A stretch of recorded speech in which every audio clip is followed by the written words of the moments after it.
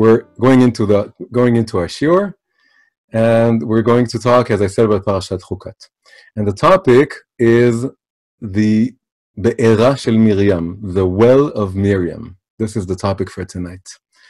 We want to understand deeply what this well symbolizes, and especially in a particular context, which is not often referred to or elaborated. So, how is this connected to the Parsha? The well, they hold this very famous image of Miriam giving the people of Israel this miraculous well, is not mentioned explicitly in the Torah. It's a midrash, and it all hinges on two verses that come one after the other in this part, in Parashat Chukat. And this is the verse telling us very simply, very shortly, briefly, about Miriam passing away. We're told that she passes away. It's probably the only natural death we're told about in the desert. All of the other people in the desert, they die because of sins, including Moshe and Aaron, who don't marry to enter the Eretz Yisrael because of what happens in this parsha. And all the other people, of course, they die because of one sin or another. And the majority of them because of the sin of the Meraglim, the spies. But Miriam just passes away, just very naturally, out of old age. According to one opinion, she was 127 years old, just like Sarah, meaning she was 7 when Moshe was born, and 120 years later, she's 127, and she passes away in the desert. And as we're told that she passes away, the very next verse tells us that there was no water for the congregation, that the people of Israel suddenly had no water. We had a lot of water problems in the beginning of the 40-year journey, but they were solved. They were solved the moment that Hashem told Moshe to hit a certain rock, and water came out of the rock, right? The famous story, that's in the very beginning of the journey. And then Chazal tell us this rock that he hit and the water came out of it, this was really something that this miracle was by virtue of Miriam. We have 3 shepherds leading the Jewish people out of Egypt, Moshe, Aaron, and Miriam. Each one of them has a gift. From Moshe, it's the manna bread coming from the sky. From Aaron, it's the clouds and the pillar of clouds that led the Jewish people and guarded them. And from Miriam, it was this well, and the miracle about this well was that it was a non-stationary well. It was moving. It was traveling along with them. It was a rock that would roll around, and whenever they would stop, it would stop with them, and then water would come out of it. So this is a very beautiful, deep image of something that is, on the one hand, supernatural, because no well is a locomotive well, something that moves. A well is a hole in the ground. On the other hand, the fact that it's water coming from the bottom up, from the ground up, does allude to a natural movement, because when we have the manna bread coming from the sky, or the pillar of cloud, the pillar of smoke, all this is something that has to do with the heavens. But because the well suggests water that is springing forth from below, it does signify something very natural, this outflow of water from the ground. But it's also supernatural. It's a miracle. It's both. It's very interesting. So we want to understand this image, what this symbol symbolizes and what it means. And we want to focus on one particular thing. And the thing is that we're told in the Midrash that describes this miraculous well, we're told that it would travel around, it would roll around from each time they stopped. And each time they camped, and they placed the tabernacle in the center with the Ohel Moed, the tent of, I don't know where it's translated, the tent of the tabernacle. And then around this would all the tribes, all the 12 tribes would surround this. And the well would situate itself in the yard, in the courtyard of the tabernacle, Chatzar Ohel Moed. And then each of the 12 leaders of the tribes, the Nesi'im, each tribe had a leader, the head of the tribe, and they would come and they would each take their staff right? And staff also means tribe. It's the same word in Hebrew, mateh. They would take their staffs, and the water would come out of the well, and then they would dig, using their staff, they would dig a channel from the well, which is situated in the center of the camp, all the way to their camp. So you had 12 channels coming out of the central well, leading all the way, giving water, flowing water to all the different tribes.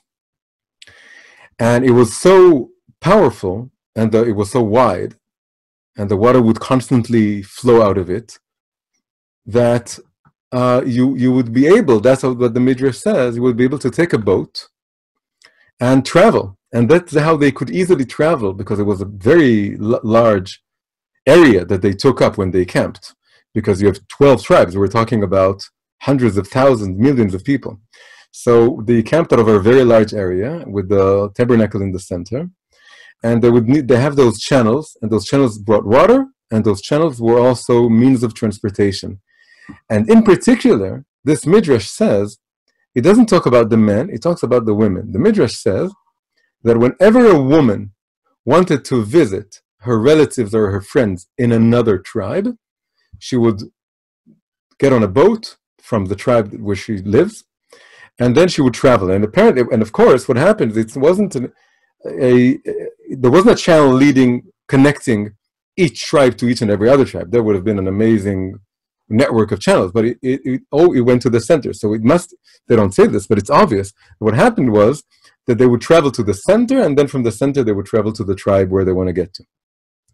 So this is a very, very interesting concept. And another thing was, before this, is that the well would bring forth water using a song. That's also mentioned in the Parsha. At the end of the Parsha, there's a short song about a well that comes up. And the pshat is very different, but for Chazal, in the Midrash level, this is talking about the well of Miriam.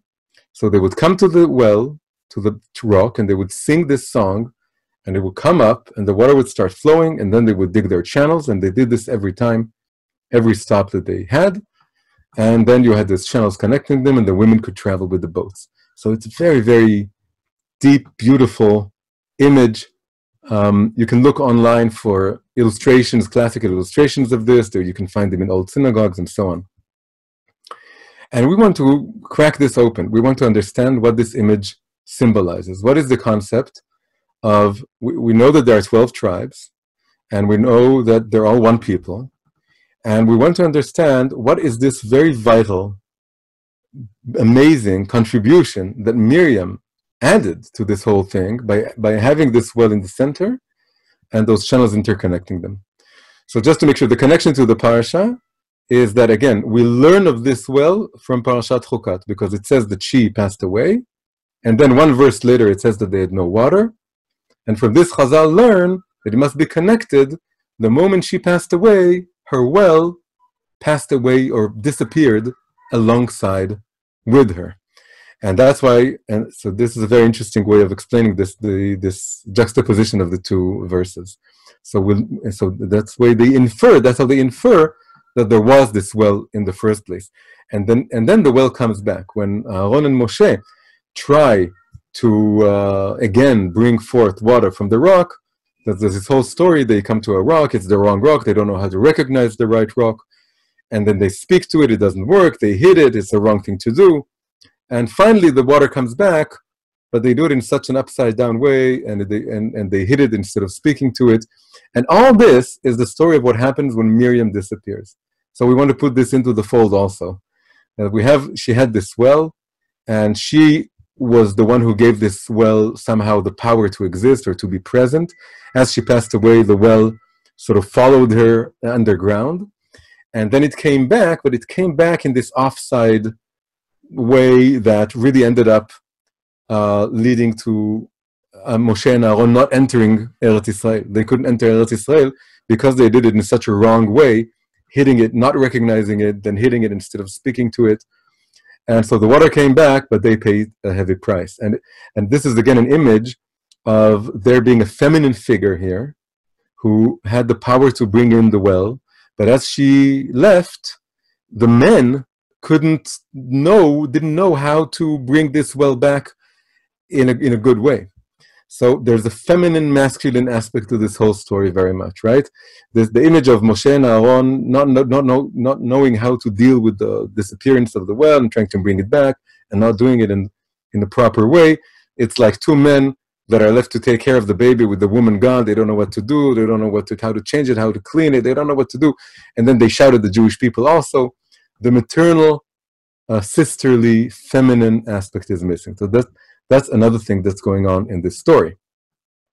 So the way the key to unlocking this image of the tribes and the well in the center with the channels leading in all directions, making this connection with the woman being able to travel in boats, the key to cracking this open is to remind ourselves of something very simple about Judaism.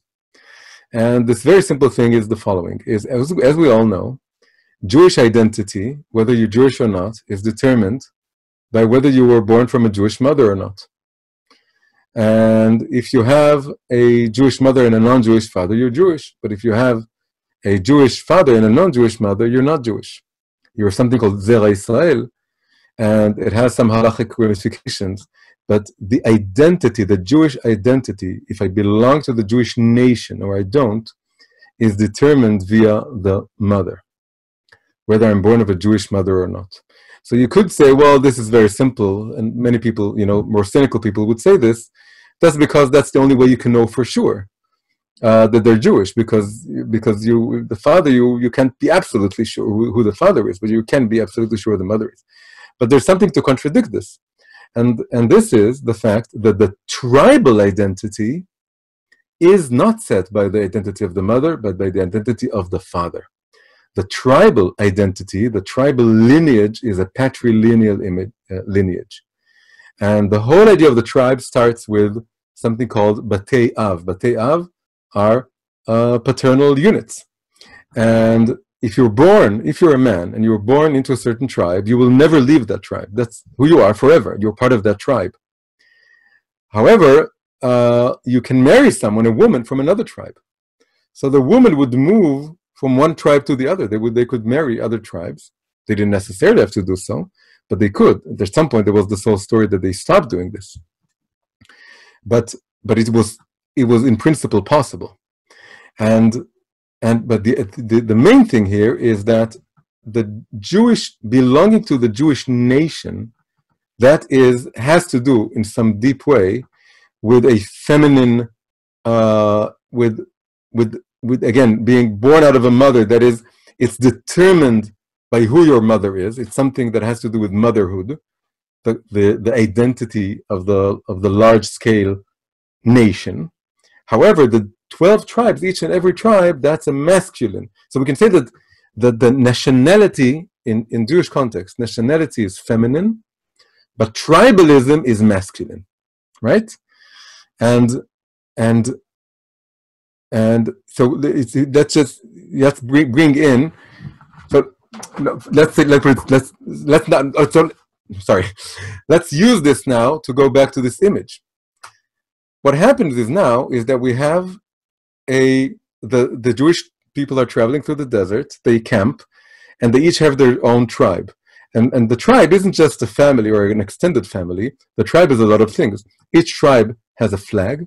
Each tribe has a certain verses, blessings of Yaakov, and later on the blessings of Moshe, and they go with this, and it determines sort of their character. It reflects their character. They have their own siddur, their own version of the prayers. That's what they have. And above all, it's the flags. I think it's the flag that very strongly stresses this tribal identity. And of course, we don't have tribes today, but we do have a remnant of this division into tribes in the Jewish people. And that's the division into traditions, into adot, where you have Ashkenazim and Sfaradim, and then you have Hasidim and Litaim, and within Hasidim you have all kinds of tradition. And Judaism tends to break down into all kinds of traditions. And as we know, halachically, very similar to the tribes, if a woman from one tradition marries a husband from another tradition, she takes on herself his minhagim, his customs. So again, this is a very masculine thing. The division into groups, subgroups within the people, that's a very masculine thing. And usually we also see men very much caring about this, about carrying the particulars of the customs, about carrying on the same nusach, the same version of the prayers as my father and my grandfather and so on. And that goes under the idea of having this kind of flag, which isn't national. It's more particular than the national, but it's very vital. And you also see a lot of arguments going on between this, and that's also very masculine. A lot of arguments, a lot of debates about whose version is better, or whose version is more precise, or whose version is more loyal to the meaning of the Torah, and all this. All this is a very masculine, let's say, energy. But the national identity, the remembering that after all, despite all the flags and the ideologies, by the way, in Hebrew, ideology is a non-Hebrew word. You say ideologia. But ideologia, it's very similar to degel, flag. So there's a deep connection between dgalim and ideologiot, flags and ideologies. In Hebrew, it's the same root. It's a play of the same root. So when we remember that beyond the ideologies and beyond the flags, after all, we're all one nation. We're all one people. We all come out of the same, so to speak, maternal womb of the nation. That's a feminine experience, transcending the division into tribes, into groups, into particular traditions and customs, and remembering that we're one nation. That's like, just like you have a mother who sort of collects all the children and said, let's don't fight because we're all one family, and to remind this, well, a lot of times the father does this as well, but there's something more maternal about, let's put our differences aside and remember that we're this one nation. So this is a very basic, beautiful thing to remember about the structure of Judaism, is that you have these levels. And as always, it reflects in the language. One of the words or the two major words for a nation in Hebrew are le'om, right? Le'umiyut is nationalism. Le'om is nation. Le'umi is national. Le'umani is nationalistic. That's if you want to be pejorative. And another word is ummah. Ummah is also nation. Both these words, what they have in common is aleph and mem, and that's em, that's mother.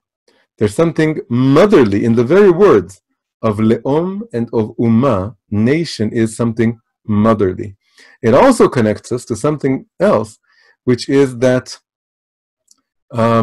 it has to do with emunah.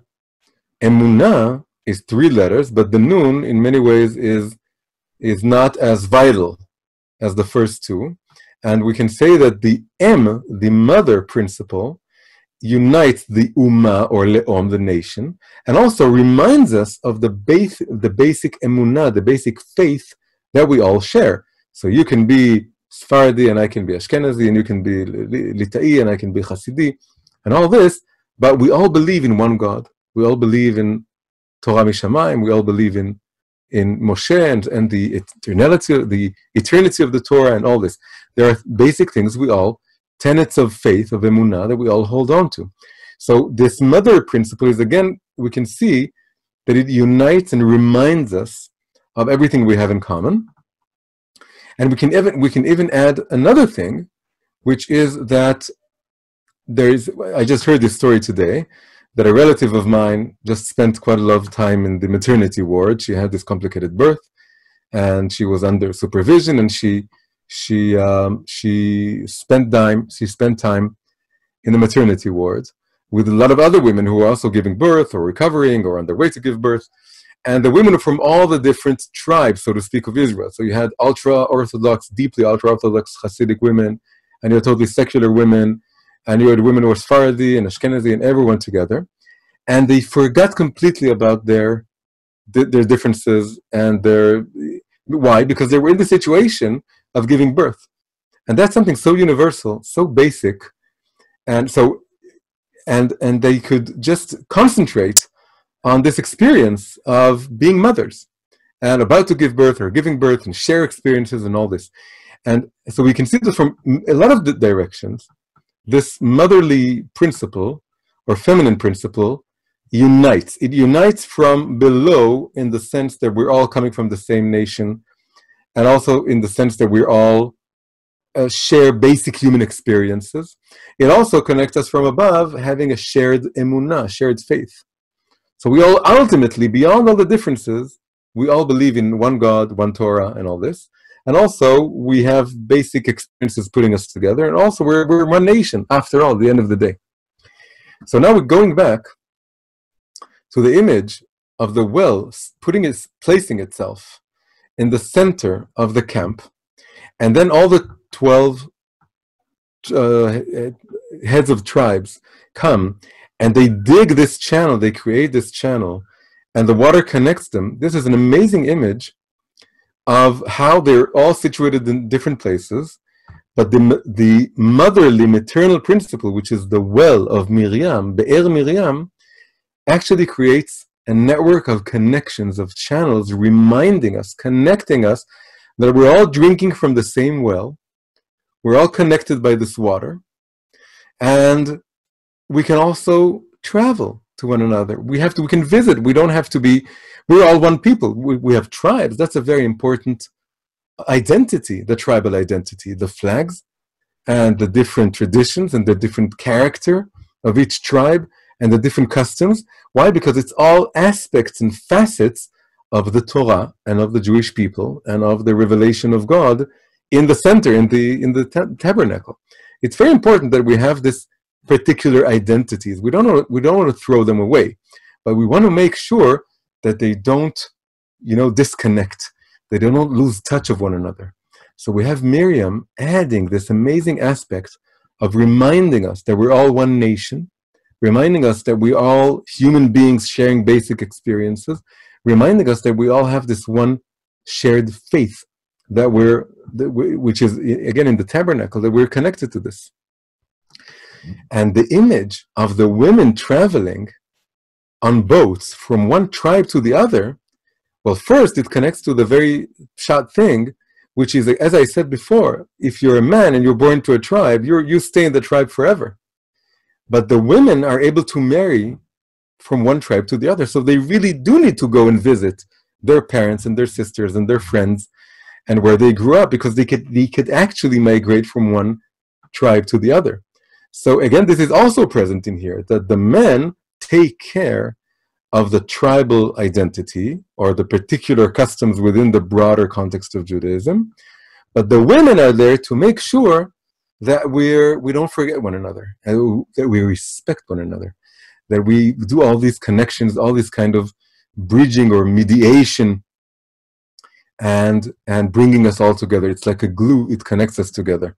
This connects in a very amazing way to something we see about the actual person, the character of Miriam. Miriam cannot stand separation.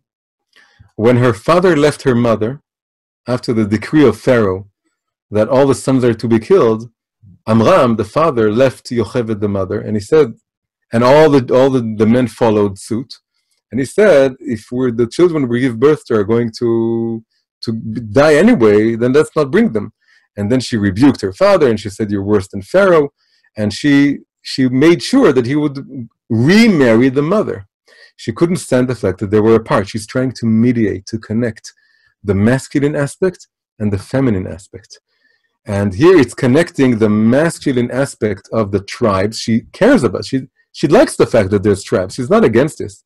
It's not a kind of superficial universality that says, let's all be together and forget their differences. No, it's not forget our differences. It's bridge the differences. She respects the masculine tribal identity, but she also wants to make sure that the mother identity and the feminine aspects of all belonging to one group is there. And the other time she's trying to connect a couple is when she hears that there's this separation between Moshe, her brother, and Tzipporah, her sister-in-law, the wife of Moshe. When she hears that Moshe when he became the prophet, when he had to go up to Mount Sinai and bring down the Torah, Hashem told him, she didn't know Hashem told him, she just knew that he separated from his wife Tzipporah. Again, she was very angry, and she tried her best to again reconnect them. It didn't work because it was Hashem's will, but the fact that she tried was another beautiful illustration or example of how she's trying to connect the tribes.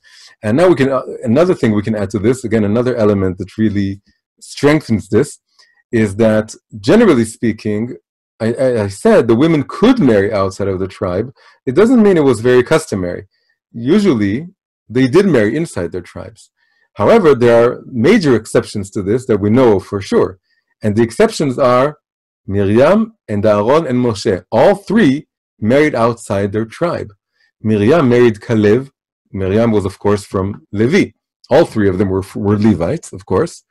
So, but Miriam married Kalev, who was from the tribe of Yehuda.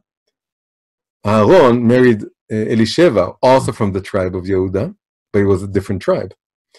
And Moshe went even farther than that, and Moshe married a non-Jew, a convert, Tzipporah, the daughter of Yitro. So now we see, now we're going to add another level to all of this. The fact that Moshe went farther than his two older siblings.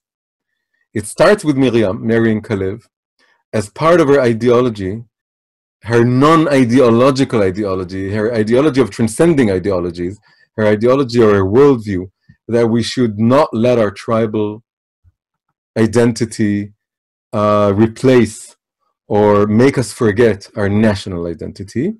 Then as part of this, she married someone from another tribe, and the Aaron copied her, let's say, or took her example. And Moshe took also her example, but he went farther than that, and he married someone from another people altogether, converting her. So this leads us to the next level of all these ideas. The word for well in Hebrew is be'er. Be'er, that's the Hebrew word, bet aleph resh, for well. Throughout the Torah, the word appears many times because we have a lot of wells. Eliezer, the slave of Abraham, goes out to search for a wife for Yitzchak, and he meets her, Rivka, next to the well. Later on, it's Yaakov who meets Rachel next to the well. There are wells before this. There are a lot of wells. Abraham digs wells. Yitzchak redigs the wells. There are a lot of wells. Later on, in the book of Dvarim, the same word, bet aleph resh, appears for the first time, meaning something completely different. Suddenly it's a verb and not a noun. And it appears when Moshe is giving his blessings to Yoshua. He knows that he's not going to enter the Holy Land. He knows that Yoshua is taking his place. And he tells him everything he should do on his way to conquer the land of Canaan. And he tells him that once he crosses the Jordan River, he needs to place large stones and paint them white and write the Torah on those stones. And then he uses a very new phrase. He says you should write the Torah ba'er heitev. And here the word ba'er is a verb, and the verb, the translation is to elucidate. To elucidate or explain the Torah well. Ba'er heitev, this is something that never occurred to me, but the word heitev in Hebrew, in English, it's the word well. Well is in the sense of do it well, well done. So this is amazing. I never thought of this until this very instant. So he tells him, ba'er heitev, you should elucidate it well. In English, the word well corresponds to heitev. In Hebrew, the word be'er, elucidate, is identical, not in the vowels, but the letters, how it's written, identical to well. So there's something very interesting going on here, language-wise. So again, the expression is ba'er heitev. Ba'er means to elucidate. Heitev means well, to do it well.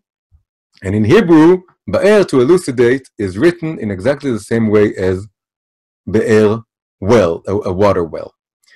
So the fact that it's the same word, that the verb to elucidate, leva'el, bi'ur Rashi, right? We use it all the time. The fact that it's the same, identical to the noun well, as in the well of Miriam or any other well, for that matter, tells us that this is something deeply connected. That in some way, elucidating something is a bit like digging a well.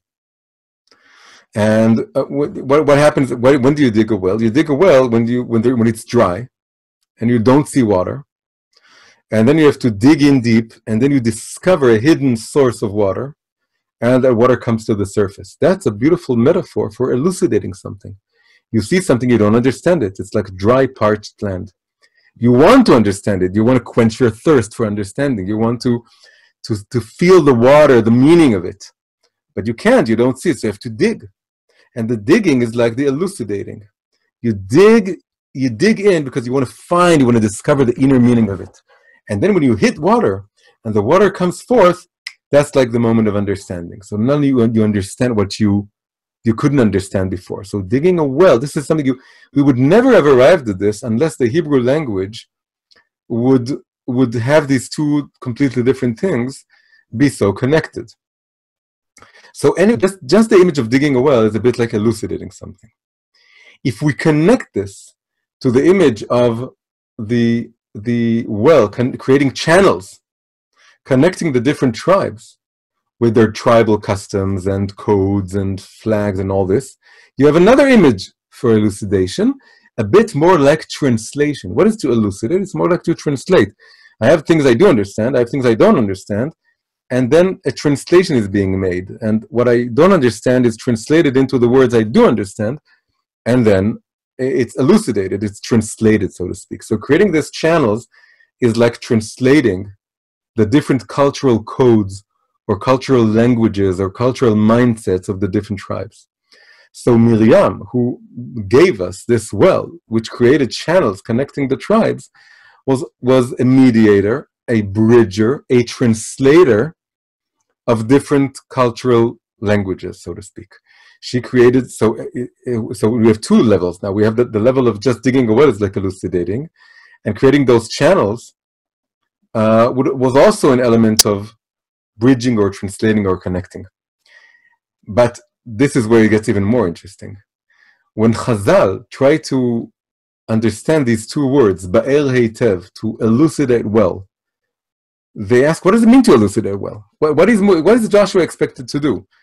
He needs to write Rashi. There's no Rashi yet. And what does it mean to write it on the big stones and to elucidate it well? And then Chazal say that what Moshe meant when he said those two words is that he wanted Yoshua to translate the Torah to all 70 languages. That was what he really wanted him to do. Ba'er heitev, look up Rashi, b'shiv'im lashon, in 70 tongues. So this is something very interesting. It connects to the fact that the messianic ultimate goal of all Judaism, of the Jewish revelation, is not for the Torah to be something just national, but for the Torah to be something international. For the Torah to come forth to all the different nations of the world and to unite all of humanity. That all of humanity becomes almost like one people in a way. I shall turn to the nations a clear or clarified tongue. There shall be a universal language. It's the rectification of the Tower of Babel that separated all the nations. The rectification is when Torah comes out of Zion, outside of Jerusalem and Israel, and spreads to the whole world and unites all of humanity. And this was Moshe left it as a kind of will. He wrote down a will that when he told Yoshua, write the Torah, ba'er heitev, well elucidated, write it in 70 tongues, it's like saying the ultimate goal of the Torah isn't just for you to conquer the land of Israel, create a national home, build the temple, all this. That's very much part of it, and that's what you need to do. And you need to banish idolatry and all this. But the ultimate goal, and you should bear this in mind as you're entering the land of Israel, is for the Jewish revelation, which is really the Torah revelation. It's not Jewish. It's something divine and universal to spread to all the nations of the world and connect them. Now look what's happening. What's happening here is that, again, the word for elucidation is well. And what Moshe is doing here really is he's emulating the model of Miriam's well, situated in the center of the camp, connecting all the tribes, reminding them of their broader identity, the national identity. He's taking this model and extending it from a nation with 12 tribes to the level of humanity made out of 70 peoples, and that need to have channels connecting them, right? Because translating the Torah into 70 languages, it's like creating not 12 streams of the physical water well of Miriam, it's creating 70 streams of the spiritual well of the Torah. The Torah is also a wellspring of wisdom, of divine wisdom. And because it doesn't need to stay just for the Jewish people, there needs to be channels of translation, of communication, which are then able to bring forth the Torah into all the 70 nations. So this is an amazing thing. If you just think about this connection between the image of the well placed in the center of the camp, where the tribe of Levi is, we have to remind ourselves there was one tribe in the center. It wasn't just the tabernacle. It was the tabernacle with all the Levites in the center, and then they would come and create channels, and then the tribal identities would be connected to the larger national identity, and they would use 12 channels. Now Moshe is doing the same thing on a larger, much broader context or level. He is now saying that right now it's only the Jewish people who have the Torah. Just as within the Jewish people, it was the priestly caste or the Levite caste with the priestly group within it that were in charge of taking care of the tabernacle and the altar and the sacrifices and everything that has to do with connecting to God. But then you had to connect it to all the different tribes, and he did it with the well, and he did it also with the 70 sages that he took from all the different tribes. That's sort of is the bridge between the number 12 and the number 70 of 12 tribes, but you had 70 wise men coming from the different tribes. But now he's ready, as he's about to pass away and pass on the torch to Yoshua. He's now really saying, now we have to take this model and emulate it to the level that now, instead of the Levite tribe taking care of the tabernacle, we have the Jewish people as a whole. And instead of 12 tribes surrounding it, we have all the 70 nations. And now again, we have to create these channels. So what he's doing is that he's emulating and extending this model. And the ultimate idea that we want to take out of this is that we have here really an amazing model for which is all, copyrighted by Miriam. She originated it, and Moshe took it up, adopted it, and extended it. We have a model for how to integrate particularism and universalism. An approach that wants to preserve particular identities with an approach that wants to echo and reflect and strengthen a universal identity. So first it starts out in the level of the people. In the level of the people, again, as we said, having tribes is a wonderful thing, because why? Each tribe is a different set of characteristics, and each one brings forth something out of, Jacob, the original father, something in the Torah. They would complement one another. But we need also to have something connecting them. But we also need to have a center.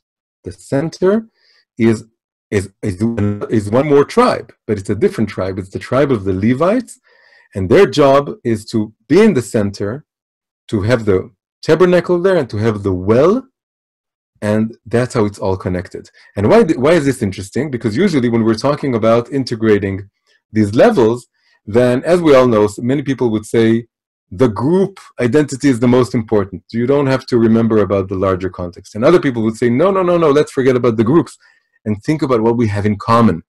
And then you have the third approach, which says, don't fight. There's room for everything. Let's have a picture of a mosaic. We can all have our different particular identities, but also a broader universal identity.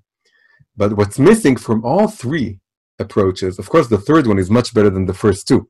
Again, first one is only particularistic, second one is only universalistic, and the third one is let's have both, like a mosaic. And each stone has its color, but they all create this wonderful picture together. But what's missing is a central point that connects all of this to something higher, something divine.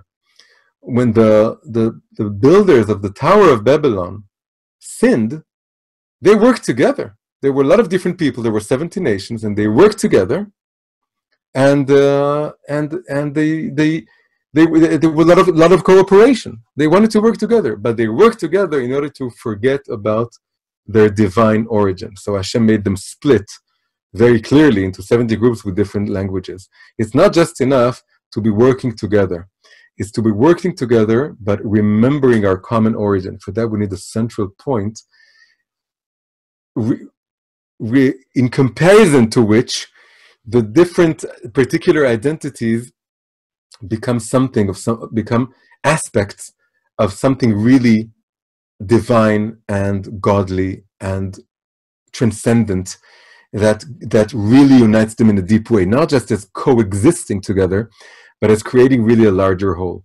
So after we have this on the level of the nation, Moshe is trying to now teach us how to do this on a grander scale, on the scale of all of humanity. He's really saying this by translating the Torah into 70 languages. I echo the fact that there is something called nationalism and different nations. There's the French people and the German people and the Japanese people and the different African people, and they have their particular characteristics. And this is part of God's world. There's the 70 languages exist. I want the Torah to be translated into the 70 languages, and only by translating them into all these languages is the Torah elucidated. You can't understand the Torah until you translate it into all the 70 languages, meaning you need the 70 peoples, and you need the 70 languages. So we want to cherish the particular identity. We're not saying at the end of the days, we want there just to be a Jewish people and all of humanity following it with all their nationalistic identities completely erased. No. The Torah cannot be elucidated until you translate it to all the 70 languages, meaning those 70 identities matter. However, there's also something universal. They need to work together. We need to connect them. This is why we need one Torah and channels of translation and communication to connect them and remind ourselves of the broader human identity. We need this also. So now we have the particular level of nations, and we have the universal level of all being descendants of Adam and Chava, and all being one huge human organism. But then we also have, so that's the approach that says let's have both the universal identity and the national particular identity. But the most important thing, which again it all starts with Miriam as well, is that it's not just enough to say we're all one human family, but we have different groups, and it's all shades of humanity. If we're just talking about humanity and its different facets, God is out of the picture. In order to transcend this image of being a global, or there's a word today, instead of thinking locally and thinking globally, people say let's think glocally. Glocally is this combination of globalism and local communities. But global thinking is wonderful, but it's not enough, because global thinking means the story is about us human beings. We're the story. The universal aspect of us, the particular aspect of us. We're the story, not God. By adding the element that there is a center, that the Torah is in the center, it's the tabernacle, it's the Torah that's in the tabernacle, it's this connection to God, mediated, as in the Jewish people, it's mediated by the priests. We are, as a nation, a priestly nation. We're supposed to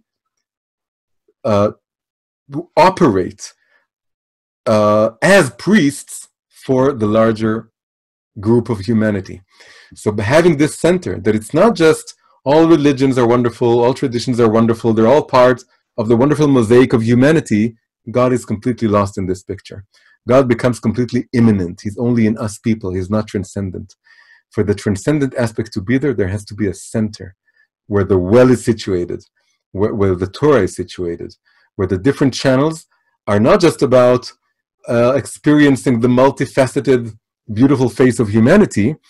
It's about seeing all the different national identities and cultures as reflecting facets of the divine. And that's why you need the channel translating the Torah into all these languages. Each culture has its own particular music and style and energy and vibe and all this. But it's not just facets of humanity, it's facets of divinity. And this is added by there being the Jewish people and the Torah and the Beit HaMikdash and all of this standing in the center. And then all these different national identities become reflections of the faces of God, not just the faces of man.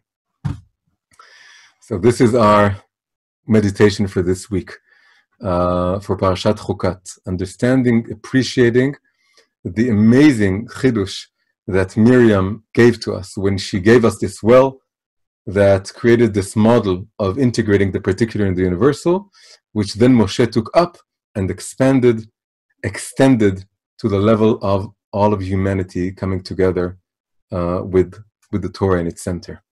And just a 10 little thing to add to this is that the way history played out with Christianity coming out of Judaism and going in one direction, and a few centuries later, Islam coming out of Judaism and extending in another direction, created something incredible, which is the fact that the most widely used feminine name on earth is Miriam. There is no other feminine name that's more used historically throughout, having one name that you can find all over the place. And it's the most commonly used name is Miriam. So it's Mary and all the different varieties of Mary in Christian world.